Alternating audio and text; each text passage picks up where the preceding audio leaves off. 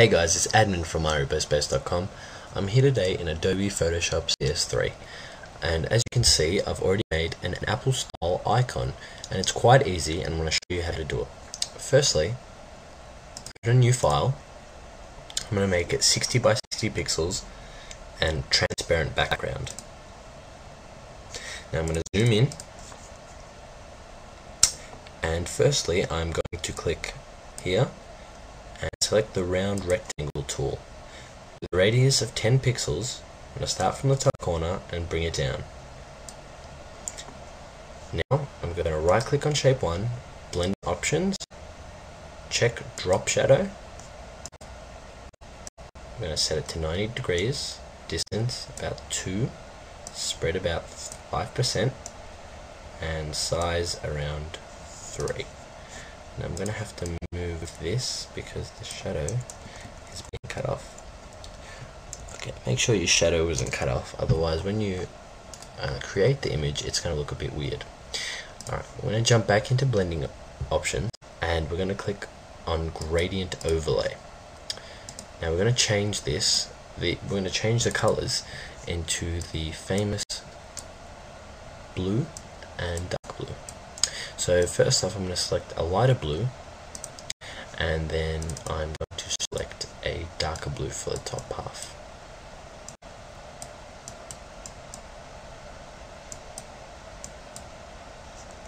Excellent. Okay, so now I'm going to make the rays of light effect.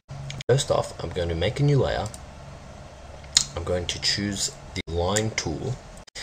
I'm going to hold shift and make a line directly down the rounded rectangle. Now the line has to be bigger than the rectangle. Okay. I'm going to clear the layer style, and now I'm going to zoom in a little bit to make it a bit easier, and I'm just going to modify the line slightly and make it a little bit thinner.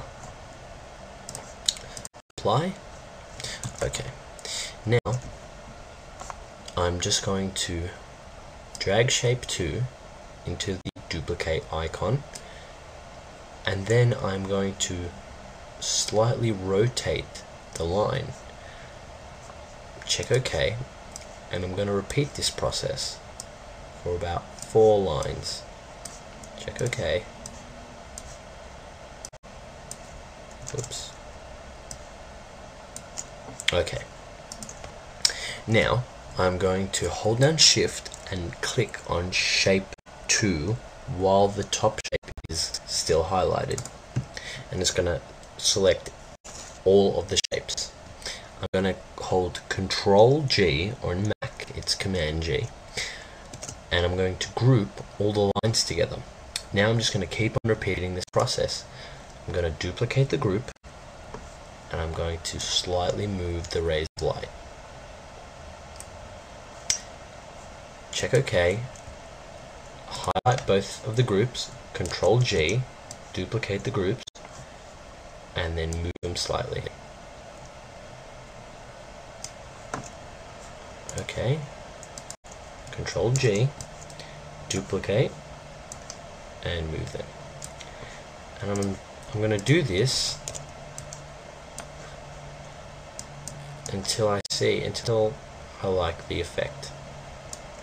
Okay, so that's about enough. So finally I'm going to group it. You should see group 5. Now it's looking a little bit cluttered, but that's okay. We're going to click in Filter, Convert for Smart Filters, check OK, Filter again, Blur, Radial Blur, Amount to 100, Blur Method Zoom, and Best Quality.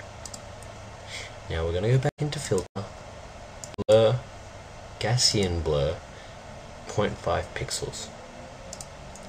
Okay, you may notice that now the rays of light are actually coming out of the rounded rectangle. That's okay. All we need to do is click back on shape 1, drag into the duplicate icon. We're going to clear the layer style,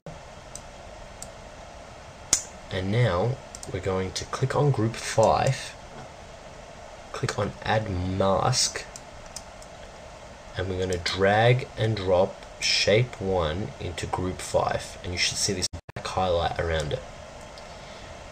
Now we have to delete shape 1, so click delete, yes, and there you go.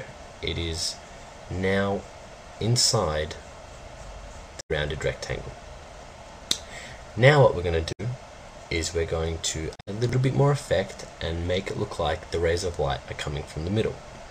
So we're going to click on the smart filter, right click, and click blending options. We're going to change the blending mode to darken, opacity, leave it at 100%, and we're going to check inner shadow.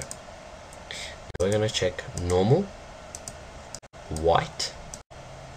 We're going to put the distance to 0, and the size we're going to make, that's about right. Okay, and from here we can change the opacity, but I like it at 100. Okay, so now we can zoom out, and as you can see we've got the basic effect, and it's looking pretty good. Now we're going to put the famous gloss. So we're going to add a new layer.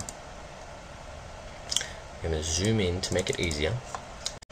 We're going to click on the vectors and click the ellipse tool and make an ellipse over it to around where the hole is.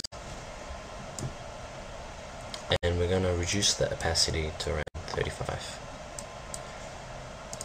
Okay, and already you can see that it has that famous gloss.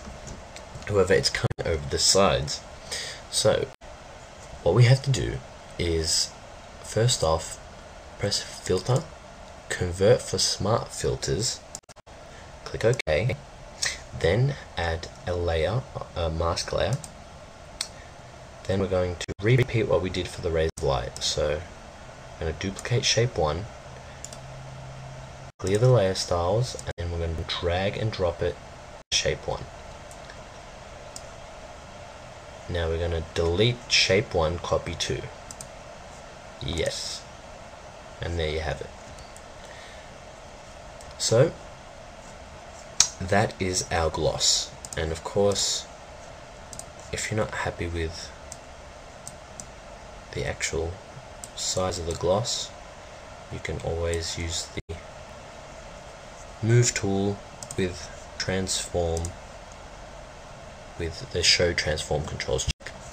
Okay, so now we're going to zoom out and just look at our work of art, and as you can see, it's looking pretty good already. Now the final touch is to add your icon. Now of course, add your icon below the gloss, so in a layer below the gloss. This way it makes it look like the icon is encapsulated in the gloss. And of course we're going to just reduce the opacity of this just a little bit more, and then we're going to add our icon, and I'm going to put an M for MyRepoSpace, and of course you won't be able to see that, and I'm just going to make it a little bit pretty. Okay, blending options, drop shadow, and we'll add a pattern overlay. Alright. And of course, you can add the circle around it. Simply hold shift while using the ellipse tool. Opacity at 100%. Right click, blending options. The fill opacity to 0, the stroke checked, 3 pixels, white, OK.